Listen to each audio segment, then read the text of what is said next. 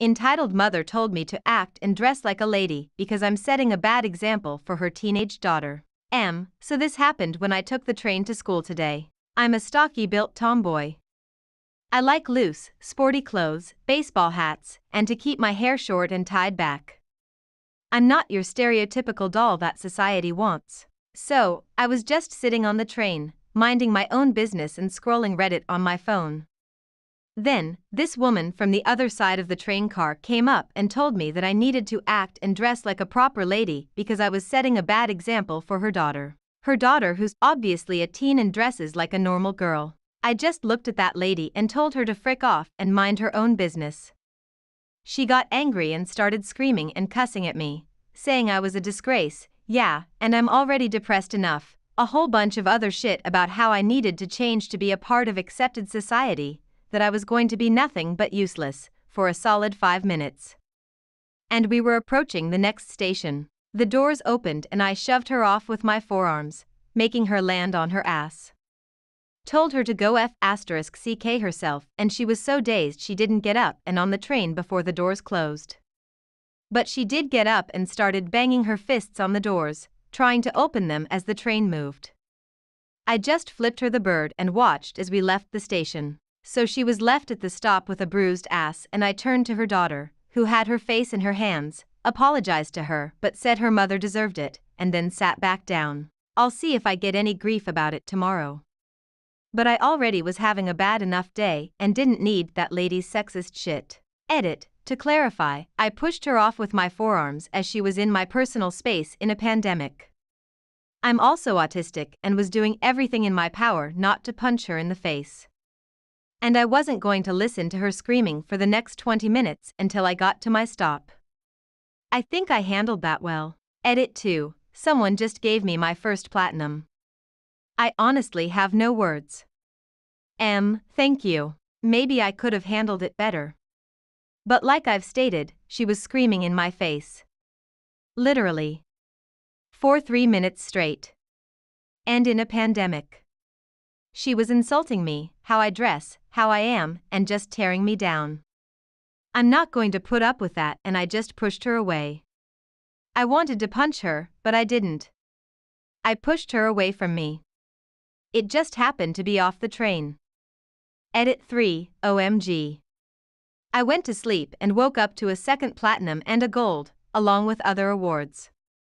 Wow, thank you so much, kind strangers. Also, to clarify, I did make sure the daughter would be okay after I cooled off. She said she'd be fine and would wait for her mom at their stop. She did look totally embarrassed by her mother's actions too. And it was at 2 p.m., so way before sunset, still in daylight time. To all those saying I could have just walked away, she was literally in my face. To even stand up, I had to push her back with my forearms because she refused to move. Then she kept trying to block me, cornered me. I just hit my limit. I hate being cornered, and her screaming was so loud. I just reacted and removed her from my space the moment I could. Maybe I could have handled it better, but at that moment I just wanted her out of my space. Would you be able to put up with being cornered and verbally assaulted by a bitch with a nails-on-chalkboard voice? Edit 4. To clarify, this happened in Canada in the GTA. Not the US. Stop assuming everything was in the States. Edit 5. To the bitch who posted this on r/notlakethiathergirls, take it down. Yeah, I got anger issues. And I'm sorry if I'm not all glitter glam and nice dressing. But when you get picked on girls wearing that, you get bitter to the styles. I do try to accept other styles, especially as my sister dresses like the other girls. Fine. That's her style. But not mine.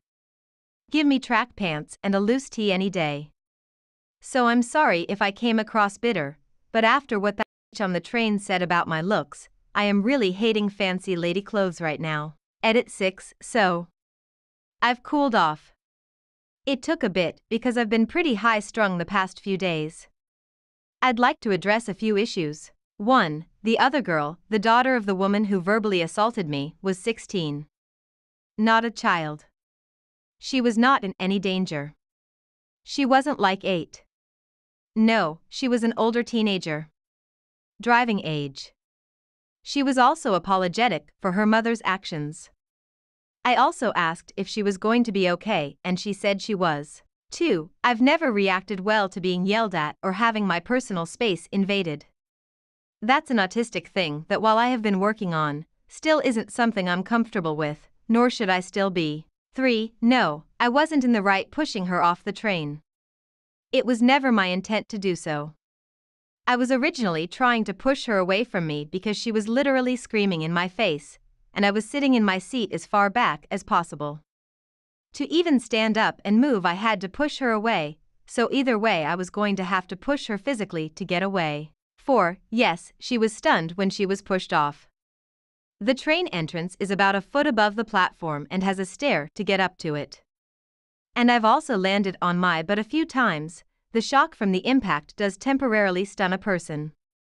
Also, she was likely in shock over the fact she was pushed off the train. 5. I was contacted by the train service company and asked for my side, where I explained and told about my autism. The incident had been recorded on CCTV cameras and showed that she instigated the encounter, and that she was within 3 feet of me, which violated the train's COVID rules of giving at least 3 feet of space in social distance, as well as violating my personal space. I did apologize for the pushing, and gave my side, which was backed up by the footage. 3 minutes of her yelling in my face before I finally had enough and pushed her away. I was not penalized for it, as it was explained that I didn't instigate the fight, nor did I do something like punch her. I was also told that should she try to come at me, or then that they would use the footage as proof of her instigating. They did ask that I not try to push people of the trains, and I did say that I'd do my best. 6. I know it got heated in the comments about the dress issue. I'd like to clarify that this all started because I wore a t-shirt, sports jacket, a cap, and hiking boots. Most of my female and feminine-oriented peers wear more of the feminine clothing, like what you'd see at Garage and Clio. The entire issue was basically because I don't wear those brand-style clothing.